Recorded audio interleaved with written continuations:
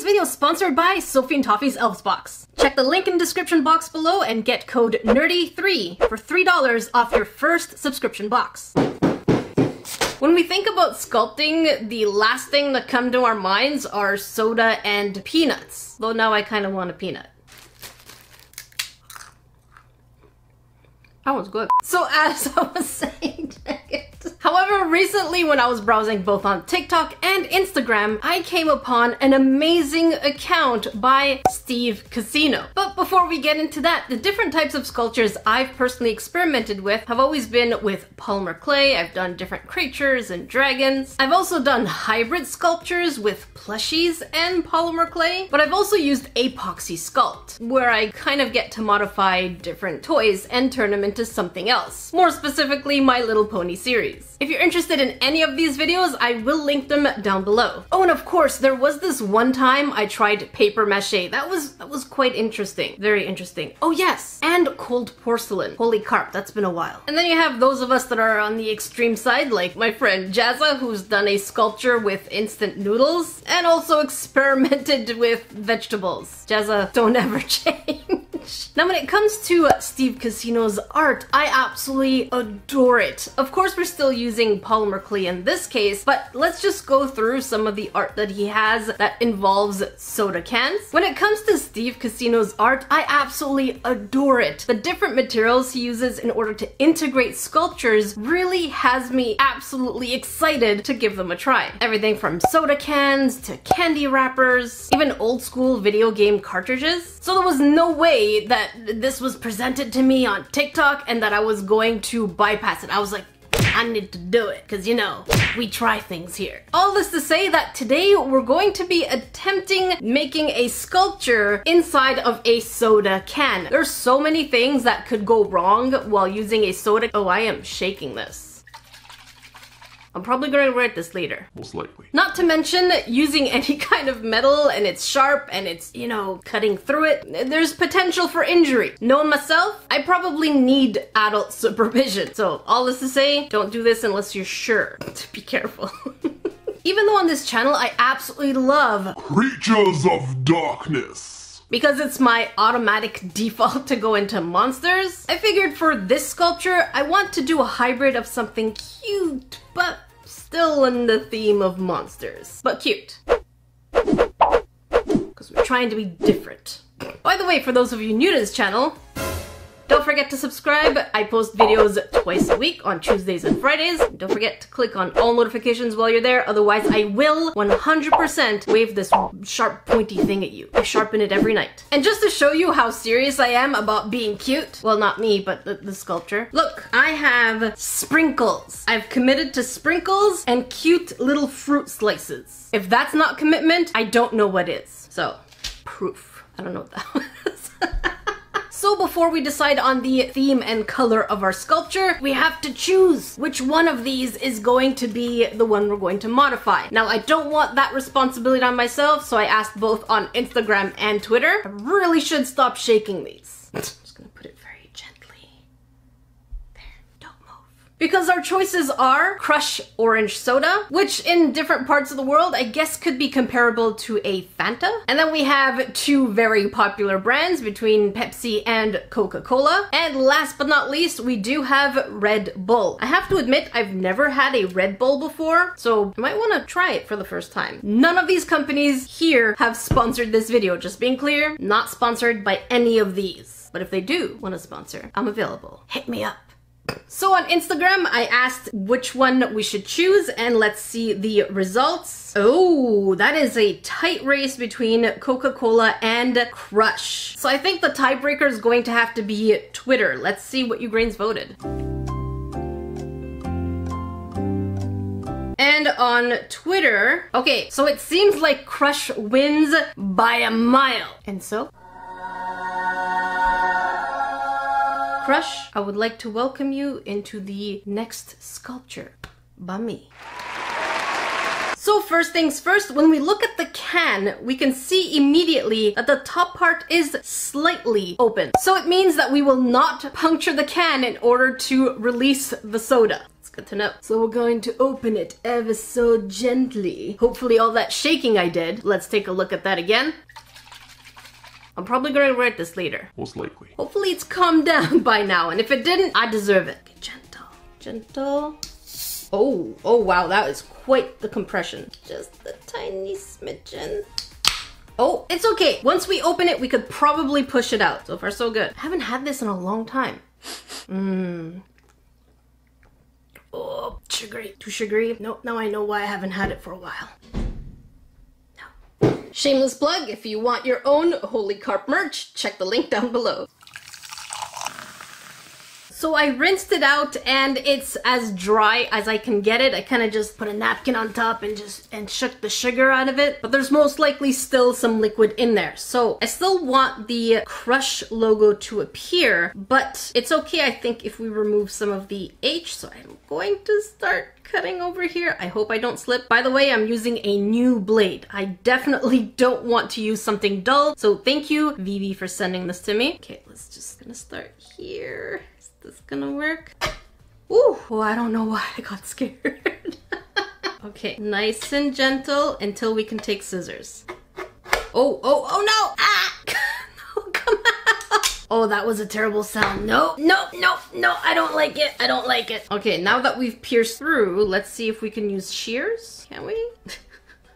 How does he make it seem so easy? Okay, I'm gonna go back to this. Okay, hang on. Let's look at the video really quickly. Okay, so he really does make it extremely jaggedy. So it's not a straight line. We don't want straight lines. We want dynamic cuts. Okay, so let's try this. Oh my god.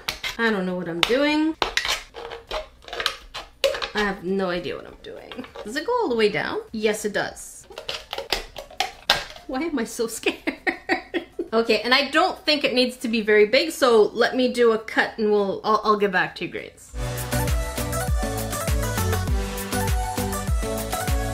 Alright, so far so good, and as I expected, there is some liquid.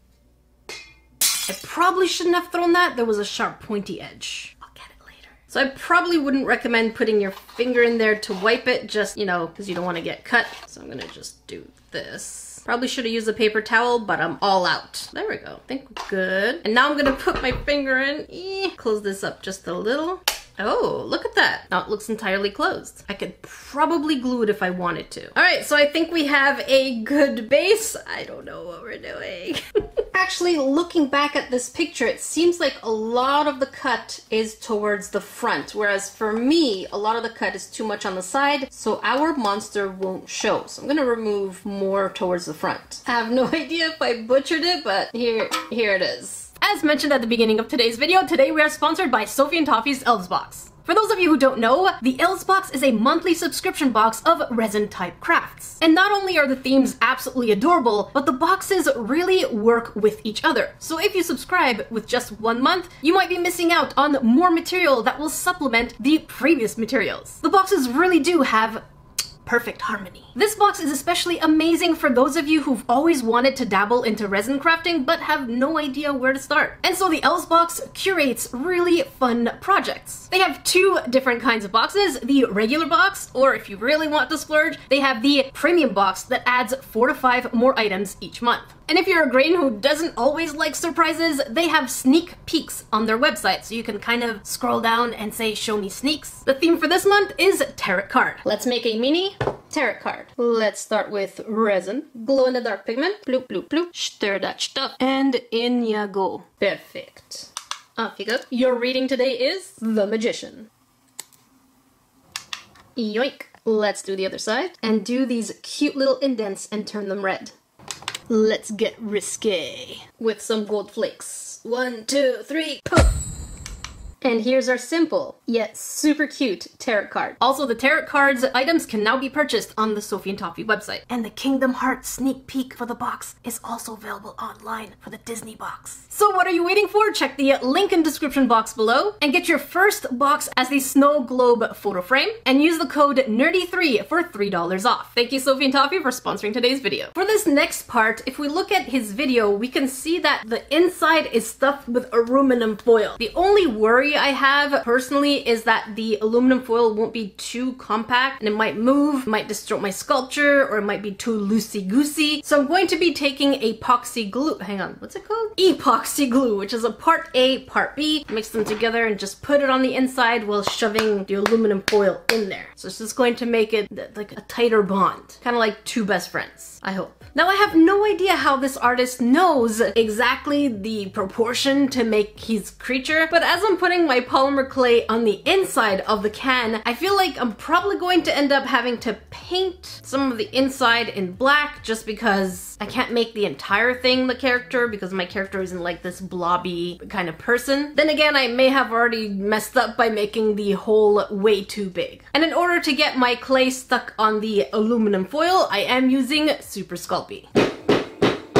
Now to make our creature, this is where it gets a little challenging because it's kind of a bulky character, but we have to make sure that it's not heavy. So of course I'm using aluminum foil to make the armature on the inside, and I need to remember that I only need to make half the body. I have to keep remembering that. Just to give you grains an idea, half my time making this sculpture is smoothing. So now that I want this to be kind of connected to the body, I'm going to hang on, I'm gonna do this, pinch it, put it in, and smooth. It's gonna take a while. Keep smoothing. I would say at least half my time was spent on smoothing ends and trying to get into those really tight spaces. This is by no means a project that's going to take you a couple of hours. Think of it as a couple of days.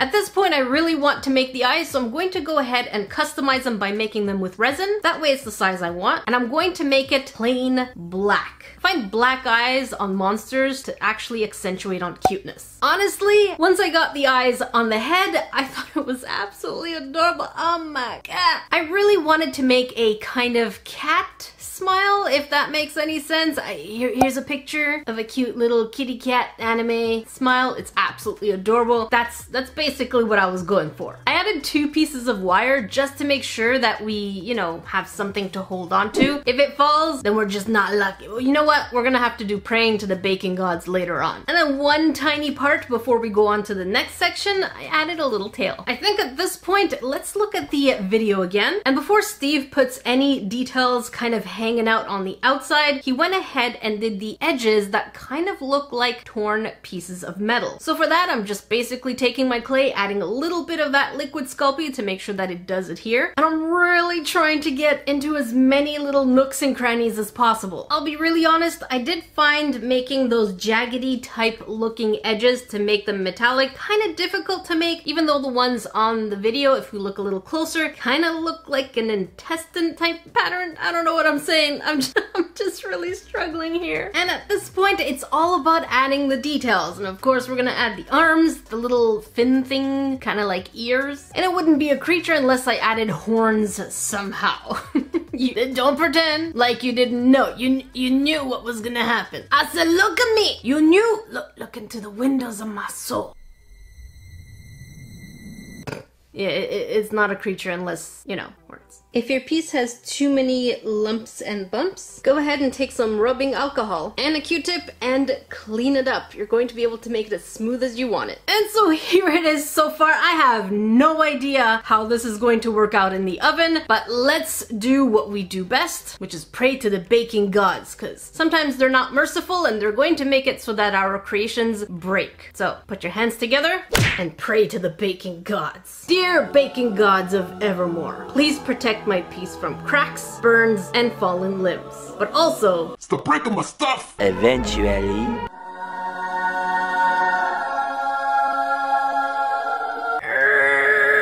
the baking gods have blessed us with this beautiful specimen. I was really nervous. I had a feeling something would break, or you know what? Let's just take the blessing we have and not talk about it. Let's not jinx it. So now it's one of my favorite times. Yes, airbrushing. There's so many different ways I could take this piece. I could technically continue the green part of the crush can and make our creature a type of green, or I technically also could go with orange, but I really want a contrasting color, and what better to go with orange than blue? I know purple would work too, but I want to go with blue. Ever since I discovered airbrushing, trust me, I don't want to do anything else. but the accent colors will 100% be the colors of the can. Let me know in the comment section below, what color would you have chosen for your creature? Also, I highly invite you grains to try your own creature out of a soda can. They even have the little soda can, so you can make them even smaller. You know, this one, there. Okay, hang on. Here's a normal size can. Here's a mega can. And here's the itty ones. Itty bitty ones. And if you do make one, remember to hashtag nerdycrafter. I will feature them in a future video.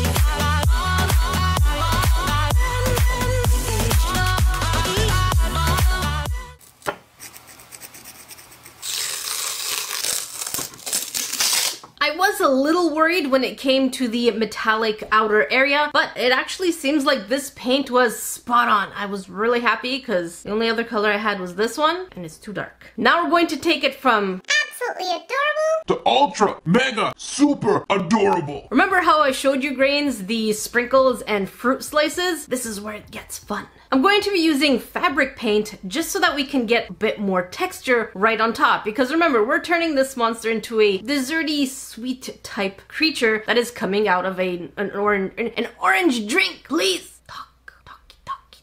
And I didn't want the cream to just be on the head, so I went ahead and went ahead. Hang on, let me process language. On top of the head, so I went to another level and decided to do the same thing on the tail. Now all we have to do is wait overnight. The next day. And here is our tiny soda can dessert orangey water creature. I don't know what I was thinking. All I knew is that it is adorable. It's so cute I can't even word. This project took way longer than I expected, so it looks like we're going to have to keep the peanut for another day. If you have recommendations of what I could sculpt with the peanuts or inside the peanuts, let me know in the comment section below. Also, let me know, how did I do? Was I able to get the creature desserty type feel for the orange crush? And if not, also let me know how I could have improved. If you want to watch the previous crafty video, make sure you check up here. And if you want to watch a Cash or Trash, a review where I throw things In the trash. make sure you check down here. Until then, I will see you grains in the next video.